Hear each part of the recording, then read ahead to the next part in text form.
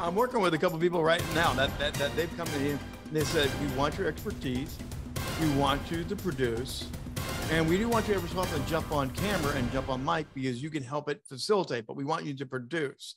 So they are pulling me out of this role and put me in that role. Those are fun. It's challenging to flip table and flip role, but yeah, you're right. It's their show. I better not muck it up for them, but I'm producing for them. It goes a lot of different ways, doesn't it? It sure does. I mean, it could be a host show and you're hiring the producer, but it could be, if it's a bigger show, a producer, and they're looking for a different host.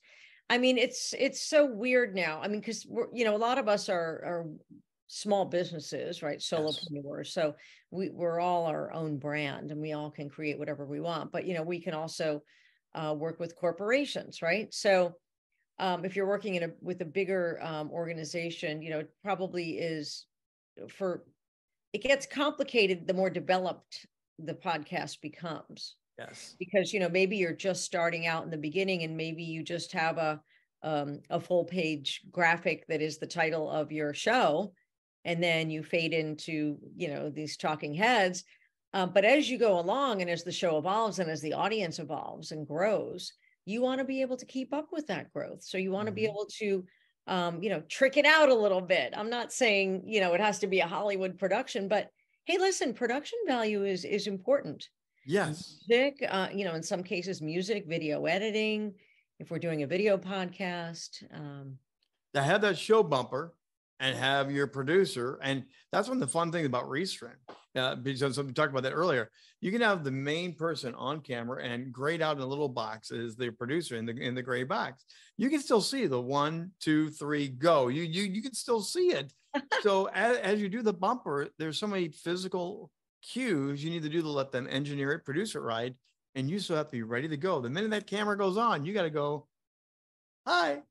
I know. It's true. I love the engine. And you know what? One tip also is, especially when I do Restream and, I just broadcast right here from my office, my home office. But when it's, when you have the 3, 2, 1, I'm sitting here and I have my eyes fixed on that camera and I'm smiling and I have that pose. Mm-hmm. That pose is set at 3 and that pose stays there for 3, 2, 1, 0. And I even give it like an extra 2 counts. Yes. Because it's okay if you're like this in the beginning of a show, but it's not okay if you're like, your eyes are closed and you have a funny look on your face. So be prepared because little funny things happen, right? Time with the internet and the whatever. Mm-hmm. Bad connections, you could be in limbo for a second. You could freeze. Something can happen. Let's take them to the end of the show. I think the producer role at the beginning and end are both very important. They do. Are you set? Are you ready to go? Do you got your water? They make sure you're ready to go, and then they will do the 3, 2, 1, and then you're there you go. And they set you launched off, so you are at that mark. It is go back to 1, smile. Here you go. The end of the show, their role is just as important to land that plane, isn't it? Oh my gosh, of course. I mean, you want to create an experience for the listener and for the viewer. So you want to be able to be smooth with your ins and your outs and your wraps and your closes and your intros and your, tossing the commercials and all that. Yeah, it is important because with that, I think comes a bit of trust too. And how you're coming off. So I think it only helps. As we wind down here today. I never aim for perfection. Never perfection. Never aim for perfection. I always say if you aim for perfection, you will lose direction. So you need to just be, be yourself. As we wind down here today, what's the number one tip that you would give anyone who's thinking about launching the podcast and getting a producer to help them succeed? What would be one of the best things you could tell them today? Oh, geez. Well, I would say, even backing up from there, why do you want to do this podcast? And who is the audience? And to make sure that you have all of these things figured out, because a lot of people just want to jump in. Oh, I'm a coach. I'm going to do a podcast. It's going to be without a plan, without an actual plan. Say, this is going to be fun. And then you're going to spend money. You're going to throw money at a producer.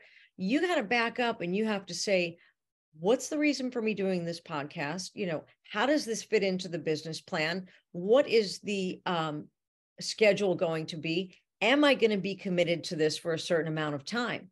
You know, once you have all of those things, and what is going to be the content, and how is it going to flow? So once you have those things figured out, and I'm not saying you have to have it all figured out, but jot it down, have a little roadmap, then you know you won't be wasting money and throwing stuff against the wall.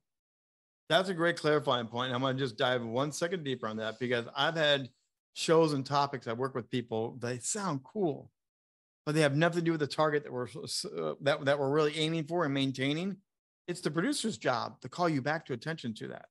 At least in my experience, it's the producer's job to say, God, that's great, but that's not our show. Right.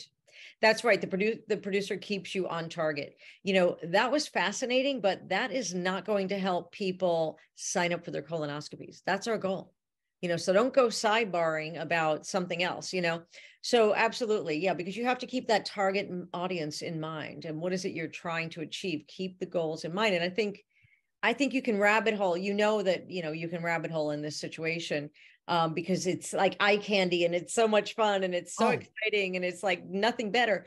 But, you know, you can also lose a lot of time by doing that. And I certainly learned the hard way, I would say, in like 2020, 2021, working through the weeds. But I'm kind of glad I had that journey. But I'm trying to save people time and money and, you know, get to know what you want first before you, I don't want to say pull the trigger because I'm talking to Trig here, but you know, I said it.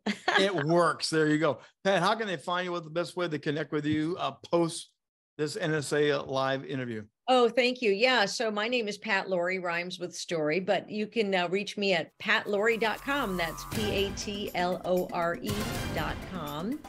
And of course, I'm on LinkedIn, Facebook, and Instagram, and every other place you can imagine.